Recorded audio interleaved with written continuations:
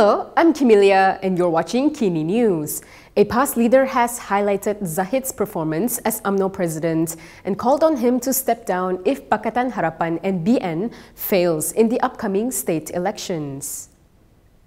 Past Information Chief Khairil has called for Deputy Prime Minister Ahmad Zahid Hamidi to step down if Pakatan Harapan and BN fail in the upcoming state elections. His statement came after Zahid challenged Perikatan Nasional chairperson Muhyiddin Yassin to use the state polls as a platform to see the people's support. However, he did not define the meaning of fail. He said GE15 had proven that BN-Umno recorded the worst results in its political history because they only won 30 parliamentary seats. He added that UMNO only won 28 seats and this is the worst achievement by the UMNO president so far.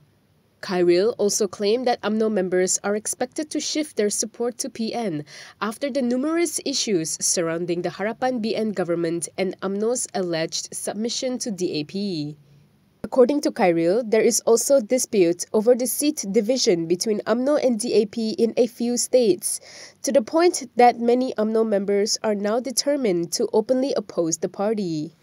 He said PAS is confident that the turmoil within Harapan-BN, as well as the apparent weakness of Prime Minister Anwar Ibrahim's administration, will lead to them being punished by the people in the state elections. Lawyer Muhammad Hanif Khatri Abdullah wants the government to expedite amendments of laws on the use of the word Allah so that there won't be any problems for authorities to carry out their duties. This came following Anwar's explanation on the issue yesterday. Lawyer Muhammad Hanif Khatri Abdullah said the government only needs 24 hours to amend laws to ensure the word Allah can only be used by Muslims in Peninsular Malaysia, with restrictions for non-Muslims in Sabah and Sarawak.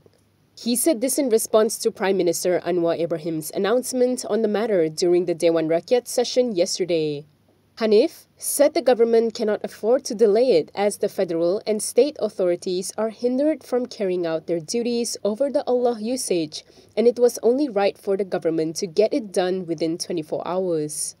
He said the government should not have withdrawn its appeal at the Court of Appeal on the Jill Ireland case, as the court process then could have gone all the way up to the federal court. He questioned how enforcement authorities as well as state religious councils are supposed to carry out their responsibilities without the appeal and without the enactment of new laws. The lawyer added that the expediting of the amendments is critical as 10 states in Peninsular Malaysia alone have enactments that forbid the dissemination of non-Islamic faiths to Muslims. Yesterday, Anwar had said that the amendment and revocation of laws that are in conflict with a ruler's council's decision over the word Allah was part of his administration's efforts to ensure that the issue may no longer be contested in the courts after the 2021 landmark decision in the Ireland case. Ahmad has expressed regret over comments that branded him as an infidel after he urged UMNO members to support the DAP, their former rivals, which is now part of the unity government.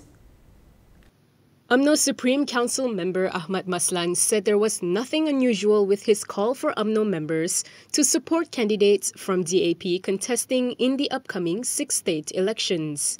Speaking to reporters in Parliament, he elaborated that what he previously said was to support not in the name of DAP, but for the unity government. Ahmad also expressed regret over comments that branded him as an infidel over the matter. He said he felt saddened by the personal attacks that followed his statement.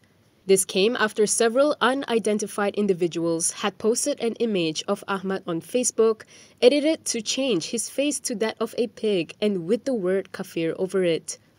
Ahmad said several police reports have since been lodged on the matter, including by UMNO youth, although he said he did not instruct them to do so. He also thanked those who had lodged police reports against the Facebook accounts. He added that this is not a personal issue, but a matter of principle where they cannot label others as an infidel.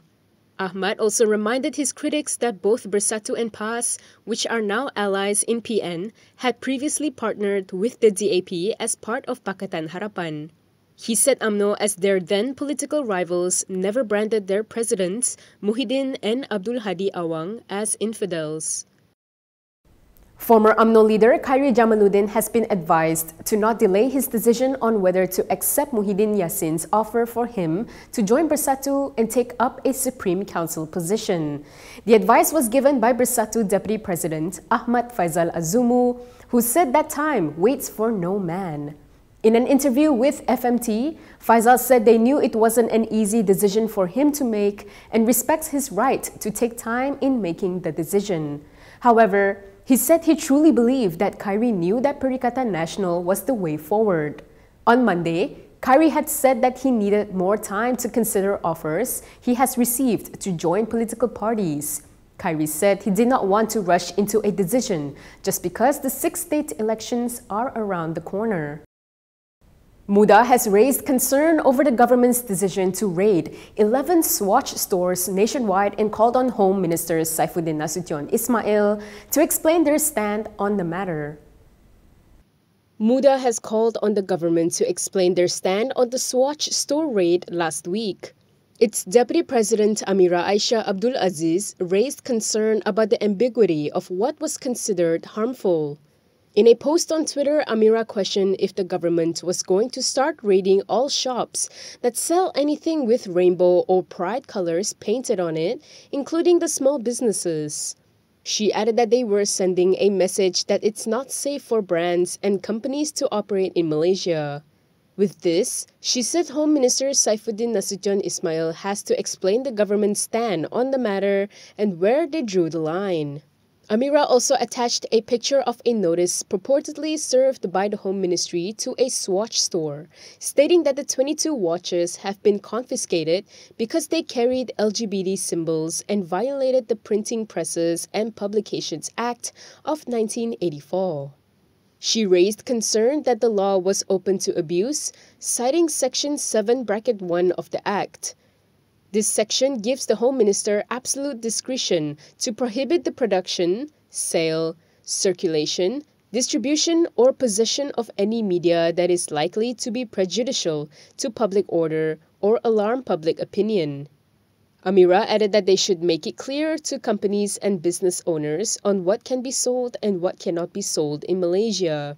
She said if it is the government's position that all Pride products should be banned in Malaysia, they should table it in the Dewan Rakyat and debate it accordingly. It shouldn't be at the whims and fancy of whoever is the minister of the day, she said. Last week, 11 Swatch stores nationwide were raided by the Home Ministry for displaying its Pride collection, which comprises watches in various shades of rainbow, adopted as a symbol of the LGBT community. Warisan President Shafi Abdal has named his deputy, Daryl Laking, as his successor in Warisan.